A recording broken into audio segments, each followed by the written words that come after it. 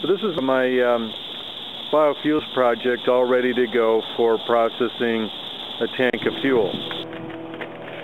When I originally began to experiment with running an automobile on vegetable oil, I was running my recycled vegetable oil through 3 stages of big blue filters, and they are designed primarily for water, but I could run vegetable oil through them without difficulty. But you know, it would the filters were 50 micron, 20 micron, and 5 micron back then, and I could only run about 50 gallons of only run about 15 gallons of vegetable oil through them before they were almost completely plugged. But because pleated cellulose filters can handle a 20 psi pressure drop across them, then I simply boosted up the pressure of my fluid stream so that I could squeeze out that remaining 30 gallons, which was what my fuel tank holds. Well, that ran just fine, but then I discovered that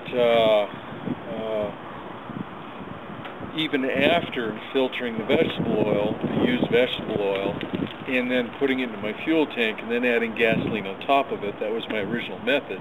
Turns out, though, that there are contaminants that are dissolved in that vegetable oil that will pass right through the filters, and it didn't have to do with the micron range. It had to do with the fact that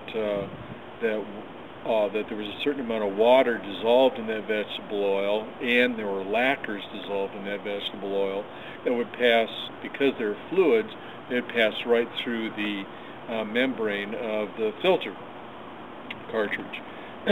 So then I'd filter it into the fuel tank, but then I would add gasoline. That was my solution, and the reason why I did that is I wanted to reduce the exposure to gasoline, which is a toxin.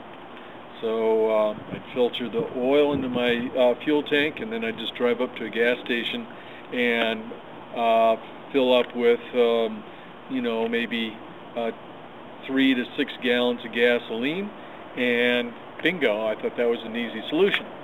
But then I did that experiment in a glass jar to see what would happen, and I found that there was a precipitate that would settle out to the bottom of the jar. And then I collected that precipitate and found out that it dried like glue, and that's when I realized it was lacquer. And lacquer is not soluble in petroleum distillates, but it is soluble in vegetable oil and water.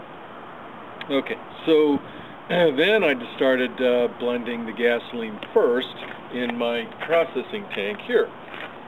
So I would put, let's say, 4 gallons of gasoline into the processing tank and 16 gallons of vegetable oil in this 20-gallon processing tank, or 80-liter processing tank.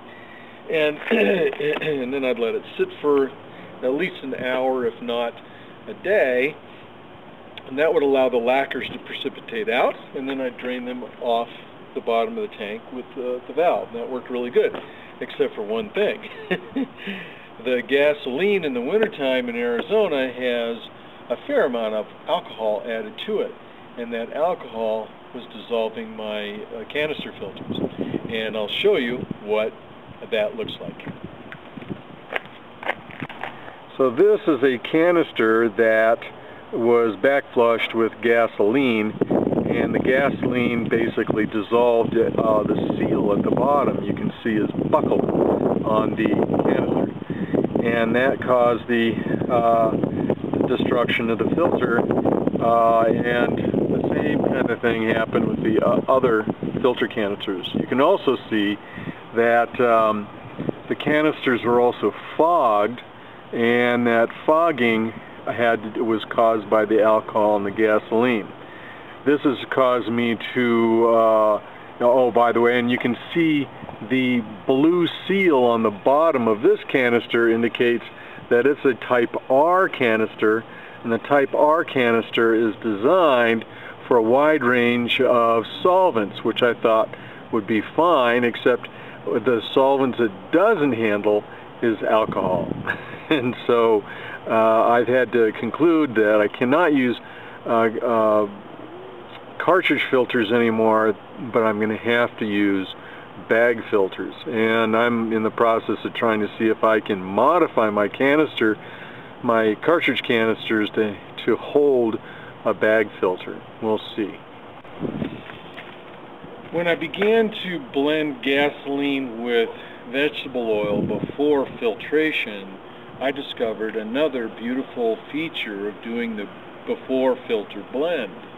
And that is not only does the gasoline force out of solution contaminants such as lacquer and water, but it also, in the process of thinning the vegetable oil, it causes most of the particulate, let's say 90 to 99% of the particulate, will settle out within about an hour to a day. So it was saving my filters.